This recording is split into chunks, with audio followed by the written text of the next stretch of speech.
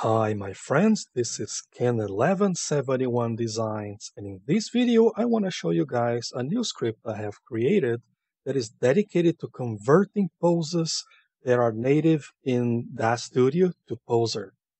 Let's open the script, and this is what it looks like.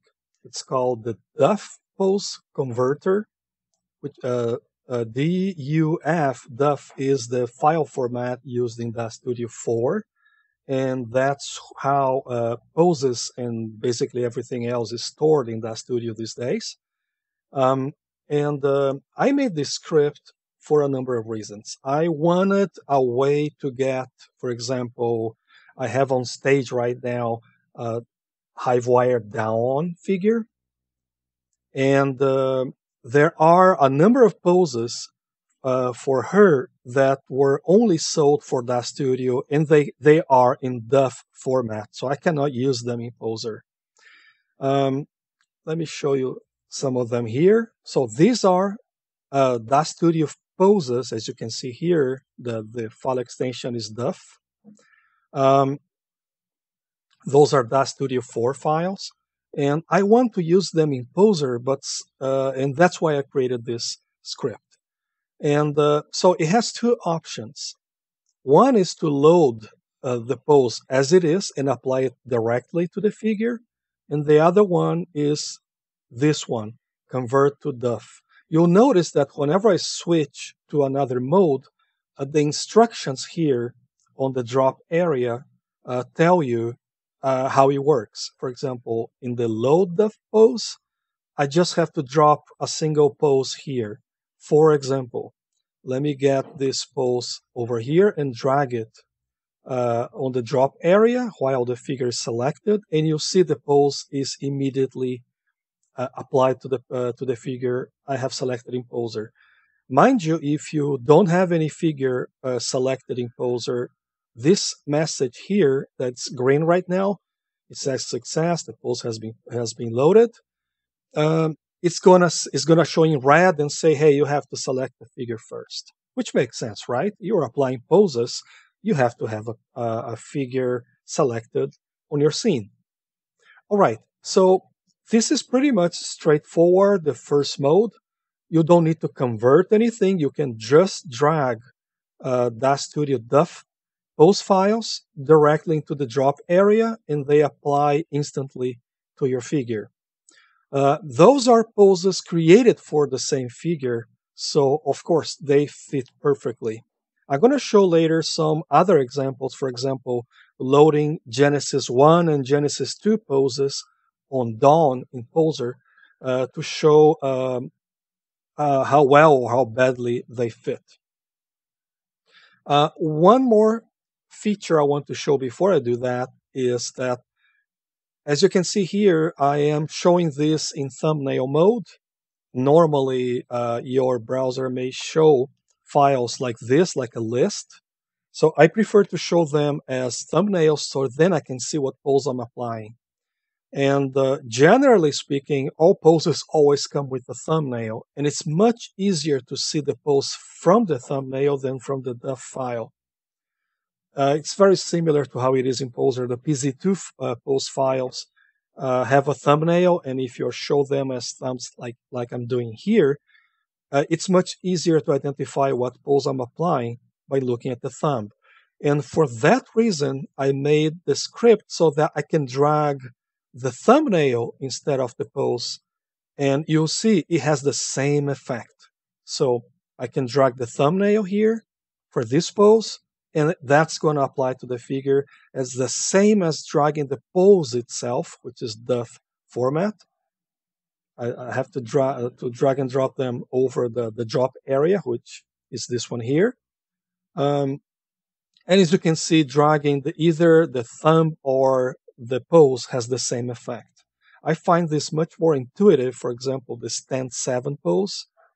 If I drag that over here, you see that has the same effect as dragging the pose itself. So the pose should not change. All right, so that covers the direct drag and drop to apply the pose without any conversions needed. So let's take a look on the second mode, which is to convert files. You'll notice whenever I switch operation mode, the drop area shows you instructions on what to do.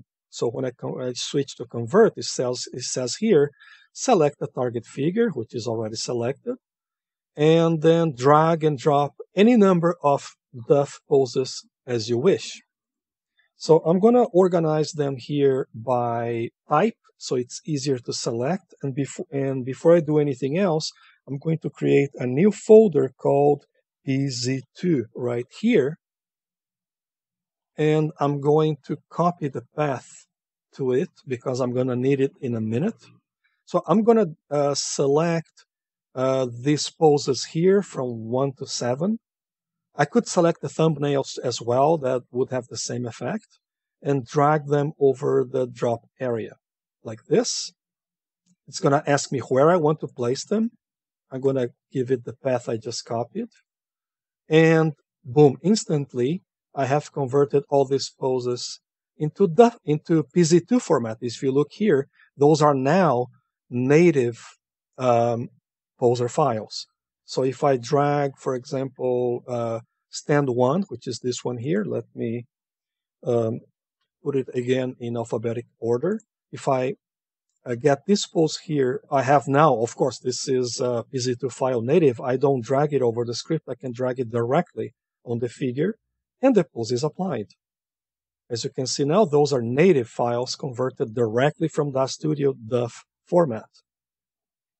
For the record, it doesn't matter if the poses in DAZ Studio are compressed or not. The script can handle that automatically, which is great because you don't have to do anything on your side. The conversion, it handles the compressed and not compressed DUF files automatically. So it's completely seamless. You don't have to worry about it. Of course, now those files are native in Poser. I cannot drag the thumbnails over the figure. That's not going to do anything, as you can see. You can only drag thumbnails over the script. All right, so that's pretty straightforward. Let's go back to drag and drop poses, and let's select Genesis 1 female poses, which are these ones here. And let's give it a try. Let's drag this one. As you can see, Genesis 1, I already experimented with this beforehand, and I already know that poses meant for Genesis 1 and 2 work pretty decently well with Dawn in particular. You will have to experiment what poses for what figure from DaZ Studio will work best with figures you have in Poser. I did that, and I already know that poses meant for Genesis 1 and 2 work reasonably well. If you look here at the thumbnail and compare with the pose, it's pretty close. Luckily enough, the figure still stands on the ground. And I have a feature I added for when that doesn't happen. Let's say that the figure was kind of sunk into the ground. Like for example, let's get the hip and sink her into the ground or floating into the air. If I enable auto place on the floor, right after applying the pose, it's going to call a feature that Poser has. If you go here to the figures menu, drop to the floor, which is Control D. If I apply that now, you'll see that automatically places the figure on the ground. Let's put her back in the air. Here you can see she's now floating in the air. And if I apply that pose now with this option enable, it's going to do two things. First, it's going to apply the pose. And second, it's going to call, where was that again? Drop to floor automatically, so you don't have to do it. That can save you some time. And of course, since this pose, let me show this in front view. Since the figure, the pose is for Genesis and not for Dawn, you may need to do some adjustments here. For example, the bend is a little different, and then drop to the ground to make a better fit, because rotations, the default rotations on each figures are different. And just a little note here, different figures may have different joint rotation orders, which is the order in which rotations are applied to each joint in the figure. When you drag those poses using the script, like I just did now, the script will automatically convert whatever joint rotation order the figure, this pose was created for, to the figure you have selected in Poser dynamically, automatically. So no matter what rotation orders the figure you are using the pose from, whatever that joint order is, the script will automatically convert the rotation orders to match the figure you have in Poser. So that guarantees that the pose will be applied in the right order with whatever figure you have selected in Poser. But mind you, this is important to understand, this script is for converting file formats from DAZ Studio to Poser. It is not meant to magically make a pose meant for one figure to fit angles from another figure, meaning that you will have to give you some experimentations to find out what figures in DAZ Studio have poses that work best with the figure you want to use it with. All right, so let's go to, let me disable this for now. Let me go to Genesis 2 female, and I have selected here poses that come with Genesis 2. So this is now Genesis 2 female poses. Those here in grayscale are the ones for the default figure, and you can see that it's pretty good. Even the hand position is pretty good, almost perfect. If I click on place on ground, let me see if the feet on the ground, now she's kind of floating. That should fix it when you apply the pose. Yeah, you see. Some figures have poses that will work well with your figure. You will have to experiment to find out. For example, Echo 6, which is a character for Genesis 2 female, she has different proportions. Let's take a look what happens with poses meant for her. Yeah, you see the hands, the arms need some adjustment, just a little one. I already know that from experimentations that Genesis 1 and 2 poses work well with Dawn. But in general, it's pretty good. It's a pretty good match. If you look at the thumbnail there, it's pretty good, considering that this pose was meant for a different figure. Here's another one. So you may need to do some little adjustments here and there. And mind you, even if it were a pose meant for Dawn natively, if you apply morphs that change the body proportions, you would have to adjust the poses anyway. So that's something you should be used to, doing pose adjustments. And that covers more or less everything you can do with the script. You can drag and drop native DAZ Studio poses directly into Poser figures by using the drop area over here.